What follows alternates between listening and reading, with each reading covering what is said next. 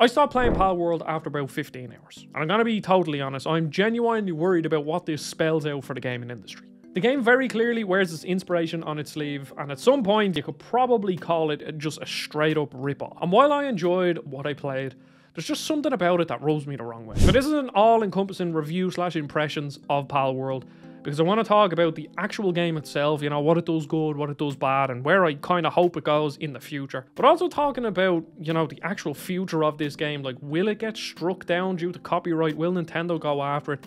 And also there's some questionable things about AI, and in general just stealing stuff, so there's a lot to talk about with this game. As a game, Palworld takes heavy inspiration from, you know, a couple of games. First of all, there's the survival elements of the game, which mostly come from, I would say, Ark. You know, there's obviously other games like Valheim, Terraria, Minecraft, them sorts of games, where, you know, you spawn on an island, you punch down some trees, you pick up some stone, you make some spears, you make some pickaxes, you get the picture, and then you start to go into building bases. And that's where I think you can see that Palworld takes inspiration from everything and kind of melds them all together. So it has that Ark part.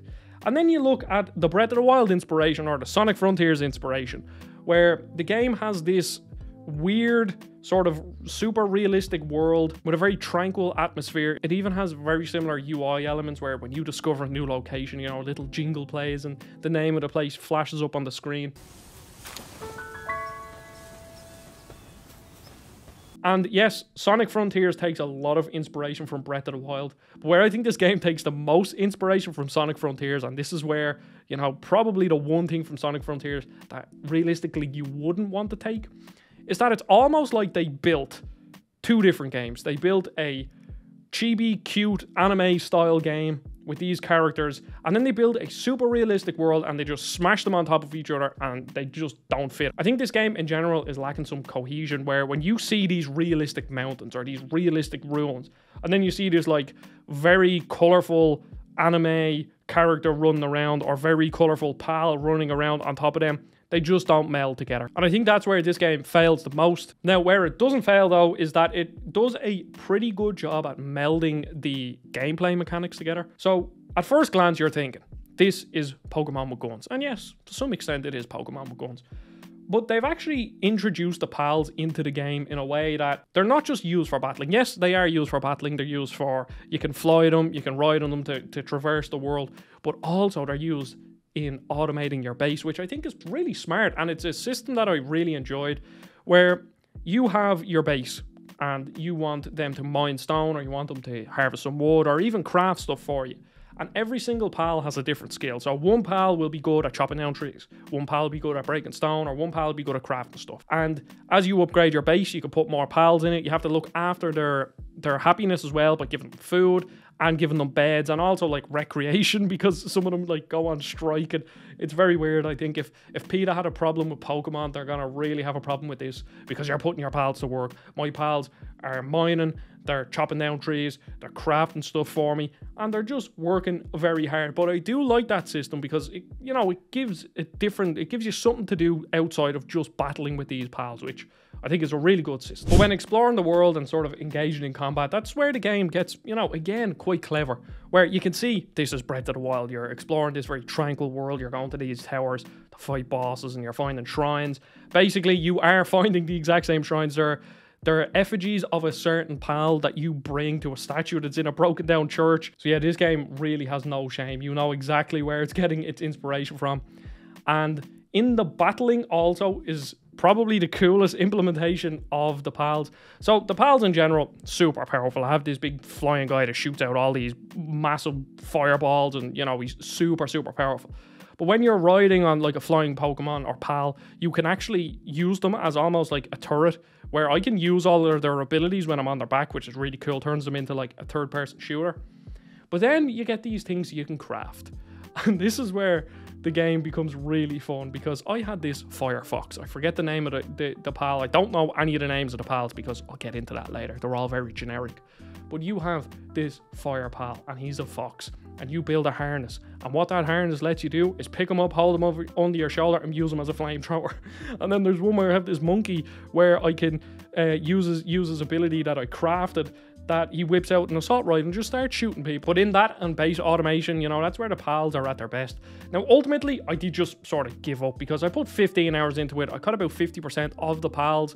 I fought one of the 4 major bosses, and it just felt very samey. I had unlocked sort of ways to automate making my spheres, which are how you capture things, and automating mining and automating getting stone and wood, and eventually it just kind of like became a bit, you know, very samey. I was going to a new area, maybe finding 4 or 5 new pals that I would capture, and yeah, you know, there is a very big skill tree, and you're getting new weapons, you're getting guns, you're getting useful sort of things that you can build in your base. But you know, I will wait for more updates, and I think this game is more just sort of like a proof of concept that this can work, and I hope that in the future it gets updates. That is assuming it doesn't get taken down by Nintendo, or you know, something shady doesn't happen, because this is where we get into the more controversial part of this game, and this is the part where I hope everyone stayed for, because this game borderline steals and also potentially uses AI to make a lot of the pals, which is that hasn't been confirmed, but the CEO of Pocket Pair, the company that made this game, did have plenty of tweets in support of AI. And me personally, now, you know, you do whatever you want, but me personally, I do not want AI in my games. Now, when talking about stealing, of course, the thing that's going to jump out, the elephant in the room, is that a lot of these pals look very, very similar to Pokemon, or at the very least, if they don't look like the Pokemon, they look like they took elements from multiple Pokemon and mashed them into one. And on one hand, I think this game is almost a parody. I think they knew exactly what they were doing in their marketing, that this is Pokemon with guns, and they were using very similar designs to sort of, you know, catch people's eyes. Now, on the actual legalities of it, there's a guy called Hoglaw that runs this YouTube channel called Virtual Legality, where he goes into the sort of legal stuff around, you know, movies and games, and very good channel if you're interested in it. But he put out a quick tweet saying that basically anybody can sue anybody for anything, but, you know, it's whether or not they're going to win. And in his eyes, you know, it will be a difficult case for Nintendo to win. He never said if they could or couldn't win, but he just said it would be a very difficult case. And in my eyes, how I look at this is that when something is truly a copyright infringement, it gets shut down before it even comes out. I mean, if I just think of, I remember there was I know there's a different company, but there was a Middle-earth mod being made for Skyrim, and they released a trailer or some screenshots or something, and instantly WB, I think it was WB who owned the rights at the time, came in and shut it down. And I think, now I'm no law expert, I did study a bit of law, but I'm no law expert. I think that if Nintendo wanted to fight this, they probably would have fought it when the trailers were out so that they could squash it before it comes out. But you know, we'll have to wait and see how that develops. But the company that made this game, Pocket Pair, have a pretty weird history. So if you look at their previous games, they're firstly all early access games, and they have been getting regular updates. They released a game called Craftopia. If you watch the trailer for Craftopia, the introduction is the exact same as Breath of the Wild. You walk up these stone steps, you walk out, and then you're looking over a vista. And it's very blatant, but by all accounts, that game still gets updates, and you know, it's pretty fine, but once again, it just wears its heart on its sleeve. And then obviously Palworld is a kind of Pokemon Arc blend, which I think is where they're probably getting away with it, where if this was a turn-based or even an action RPG where you just caught Pokemon and you didn't do base building, then maybe it could have been something else. But the fact that they're taking elements from Arc, and they're taking elements from Breath of the Wild, they're taking elements from Pokemon, they're taking elements from Sonic Frontiers, they're taking elements from a lot of games and melding them all into one, it probably just muddies the water a bit, where they're definitely like, you know, they're transforming all the different elements that they're not essentially stealing, because you can't exactly steal a concept. Like, you can't just say like, oh, we built knocking down a tree to get wood to build a base. You can't do that. So that's just how it is. They've released a trailer for another game that surfaced recently because obviously Palworld blew up, called Nevergrave. And this game looks exactly like Hollow Knight, but I believe it's like, it has roguelike elements. But also, it has a Mario Odyssey style where you kill an enemy, you can, you know, throw your cap on them. Not exactly, but essentially throw your cap on them and then possess them and use them for whatever abilities they have. So again, I think that's where they're sort of, you know, they're grabbing this element from this game, this element from this game, meld them together, and it's fine. But when it comes to stealing from, I understand Hollow Knight is a massive game, made millions. You know, they're not exactly a small indie studio anymore. You know, they're very, very wealthy. But when it comes to stealing stuff from, say, Pokemon, I feel a bit different about it because, I mean, you know, it's the biggest multimedia franchise in the world. It's, I don't want to say a victimless crime, but it kind of is. But when you start to rob from indie games, I think it gets a bit more questionable. And yes, I understand I'm making up rules as I go along, but that's just how I feel about it in my head. I'd love to know how you feel. Like, do you have an allegiance to Pokemon where you would feel like annoyed, or do you just have a blanket rule that, you know, kind of stealing, which is a very strong word that we can't fully understand yet unless there's any legal battles, because if there's a legal battle, then that will, you know, decide whether or not it's stealing or not. But do you think it's stealing? And how would you feel if they were stealing from Pokemon, or if they were stealing from a smaller game like, I don't know, like, give me another Pokemon game like Koromon or Temtem or one of those smaller games? Would that change your opinion, or are you generally just like, no, you know, they're stealing from one company, it's no different to stealing from another? You know, I'd like to know what you think about that. Now, stealing from a massive company is one thing, but using AI kind of rubs me the wrong way. And I'm going to start with this analogy. If someone feeds you a steak and you absolutely love the steak, you're like, that was absolutely delicious. And then you ask them, what was it made of? And then they go, oh, dog. And then you get disgusted. I think you are totally within your right to be disgusted by that. And that's exactly how I feel about Palworld.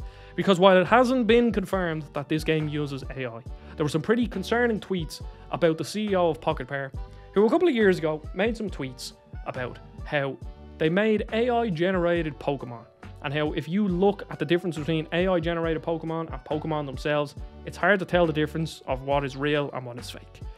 And this one probably sparked the most controversy because, of course, they're making a Pokemon-like game, and they're using designs that are very, very similar to Pokemon.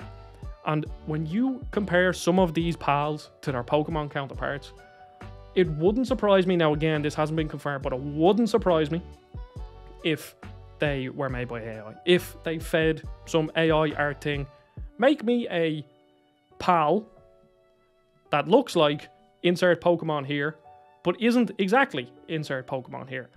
And that's what some of the pals look like. Now, there's other things taken, as in, sometimes they're meldings, sometimes they are from other things. Like the first boss kind of looks like my neighbor Totoro, and he's yellow and he has a black lightning bolt across his chest, so he looks kind of, you know, again, loads of inspiration from different places. And I think even if these were made by artists, a lot of them are very uninspired. Now, I think in general, you are fighting an uphill battle going up against Pokemon because we have so much nostalgia for all these Pokemon that any game or any franchise, like even Digimon, who has had quite a history, or Koromon, or any of these sort of Pokemon-like things, I just look at them like, you're not Charizard, you're not Squirtle, you're not Piplup, you're not Lucario, and it's an uphill battle for them to fight because I just have an inherent bias in me to like these Pokemon designs. That's just how it works. And this is where it sort of spells out bad stuff for the industry. I know this is almost a bit of a knee-jerk reaction because we don't have any confirmation if this was made by AI or not. Maybe someday that will come out. But I mean, if this is made by AI, and seeing the reaction of people, and I've seen plenty of reactions from loads of different people on Twitter and all that, for other games, just having conversation about AI and how they don't really care about, oh, if a game is really good and AI made it, then why should I care? It's like, I think you're missing the point there. Again, I'm never going to judge anybody. If you want to play games made by AI and you have no problem with that, that's fair enough. But even if there's an inkling of AI being made, specifically when it comes to art, I think there's a different conversation to be had when you're talking about almost AI tools to help like improve an engine, or AI to sort of bug test, or AI to almost speed up mechanical processes, if you get me, things that take time, as opposed to, you know, an AI writing a story or an AI making art. Because I think at the end of the day, that's the thing that separates us from robots and pretty much every single other animal in this world, is that they are called the humanities for a reason. And I think once we lose that, especially in games, because I consider games an art form, not many, well, a lot of people do, but you know, it's definitely the medium that people consider the least when talking about art. But I think if so many people are okay with having AI in their games, that's fine. But I personally don't like it. I don't want AI in my games. And as I said about the dog analogy, like it left a sour taste in my mouth, even knowing that this could potentially be made by AI. And it even goes down to the finals, okay? This is a bit of a, you know, a non sequitur, I guess, but I love the finals. I've played it for like 50 hours. But every time I hear those AI announcers, and you can hear that certain words are spliced together, or they like elongate a syllable where like a normal sort of speaking tone wouldn't elongate that syllable. Every time I hear that, I'm like, I don't like it. And even if Palworld becomes a 10 out of 10 game in the realm of survival games, and if it ever does get proven that this is made by AI, I will be, I don't know, worried. Yeah. I mean, I am part of the problem. I bought the game. I gave them my money. I played it.